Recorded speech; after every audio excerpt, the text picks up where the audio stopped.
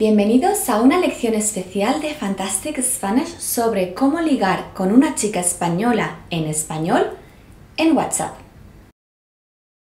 Hi, welcome to a Fantastic Spanish special lesson on how to flirt with a Spanish woman in Spanish on WhatsApp. Hoy vamos a leer conversaciones chico-chica en WhatsApp y yo, como mujer española, os voy a dar consejos sobre ellas. Espero que os ayude y no os olvidéis suscribiros, darle al me gusta y a la campanita. ¡Hasta ahora! Consejos para ligar en español por WhatsApp. WhatsApp Dating Advice in Spanish. Conversación entre John y Vanessa. Conversation between John and Vanessa.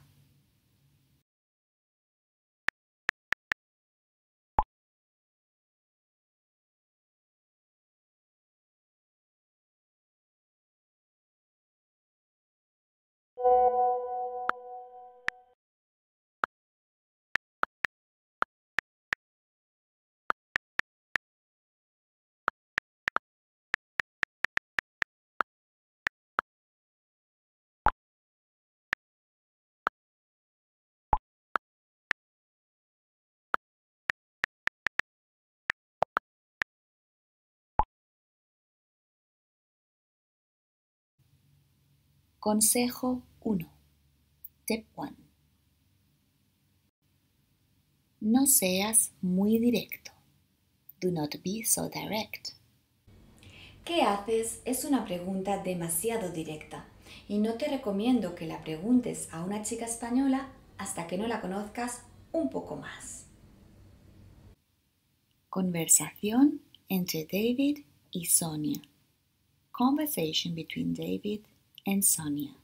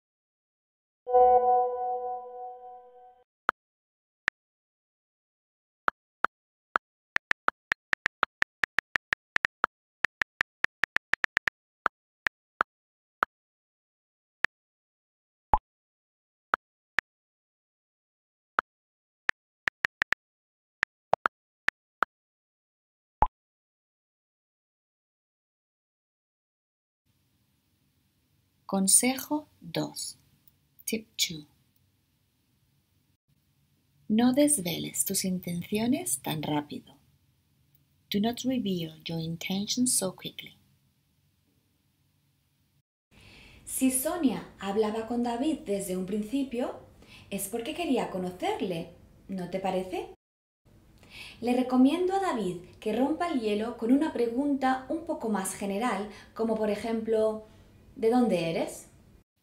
Conversación entre Mark y Sarah. Conversation between Mark and Sarah.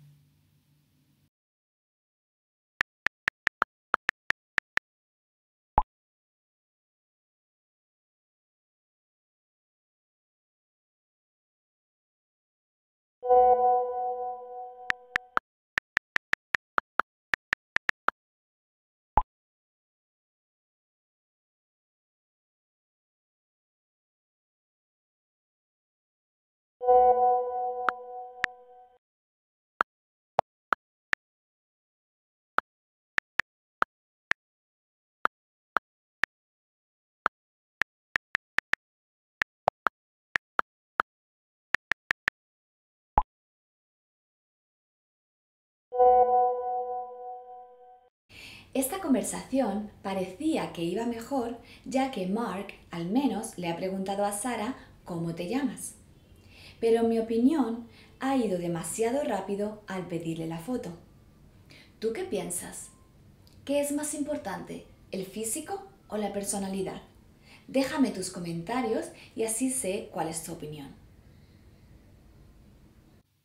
Conversación entre Robert y Laura. Conversation between Robert and Laura.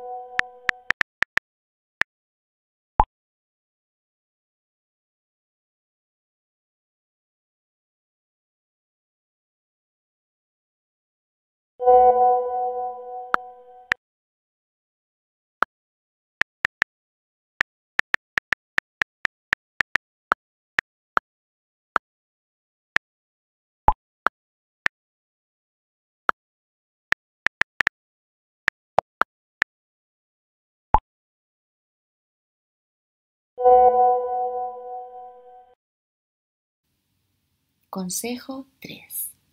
Tip 3. No preguntes por la edad.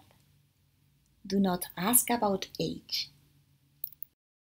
En España, preguntar la edad sin conocer a la persona es de mala educación. Así que no te recomiendo hacer esa pregunta a una chica española que acabas de conocer. Conversación entre Jack y Lola. Conversation between Jack and Lola.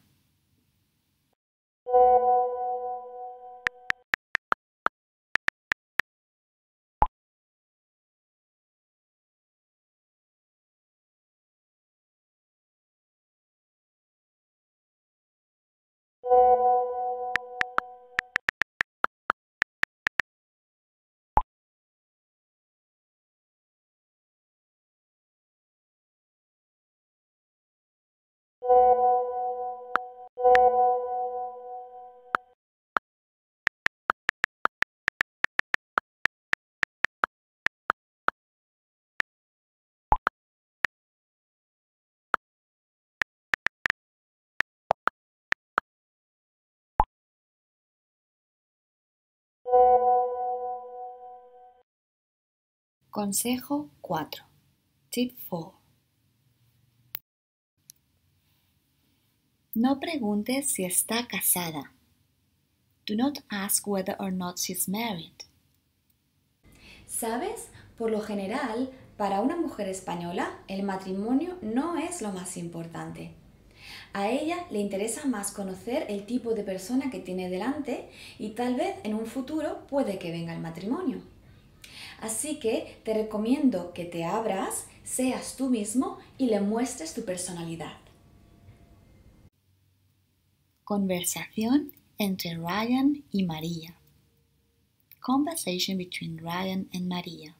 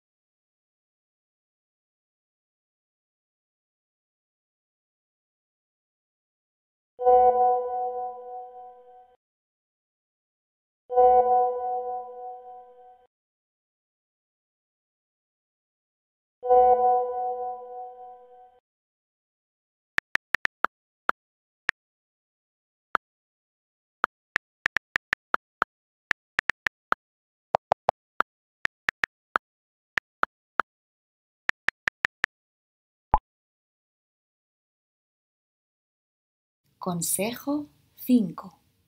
Tip 5. No envíes fotos inapropiadas. Do not send her inappropriate photos.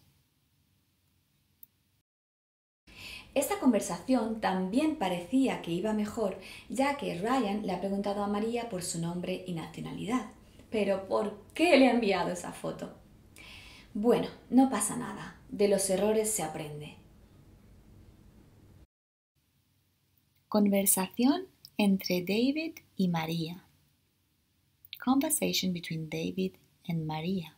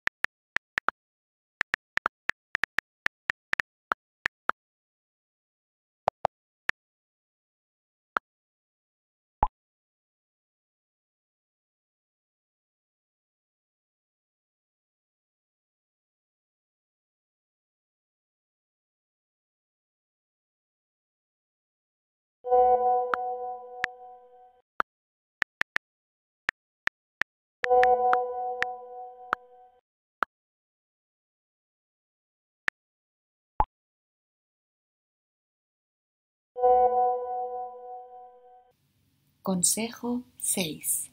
Tip 6. Intenta buscar cosas en común. Try to find things in common. Como has visto, esta conversación se podría haber alargado mucho más. ¿Qué ha hecho bien David esta vez? Primero, ha sido agradable con expresiones como «qué nombre más bonito» o «qué interesante». Segundo, se ha interesado más en conocer a María. Y tercero, ha buscado puntos que los dos tienen en común: viajar. Bueno, ahora ya sabes un poco más sobre la mujer española, ¿verdad? Te deseo mucha suerte en el amor. Adiós.